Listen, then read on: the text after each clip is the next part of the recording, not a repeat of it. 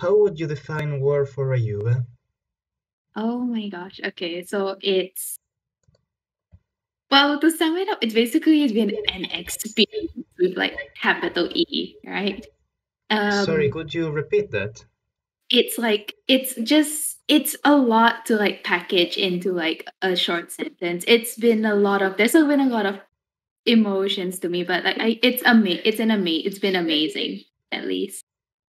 It's been more than I could have expected from such an event. So, God, how God. would you would you say what kind of event it is? So basically, War for Rayuba is well, in short terms, it's an OCT, which stands for Original Character Tournament.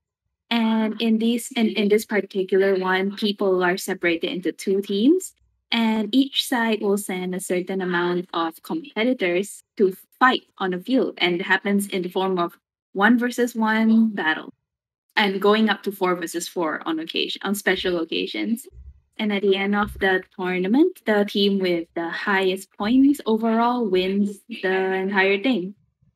And throughout it, such amazing comics have come out of it. It's people fight through the medium of comics, so they tell a story involving them and their opponent's characters set often in a location on a map, which is already provided to you.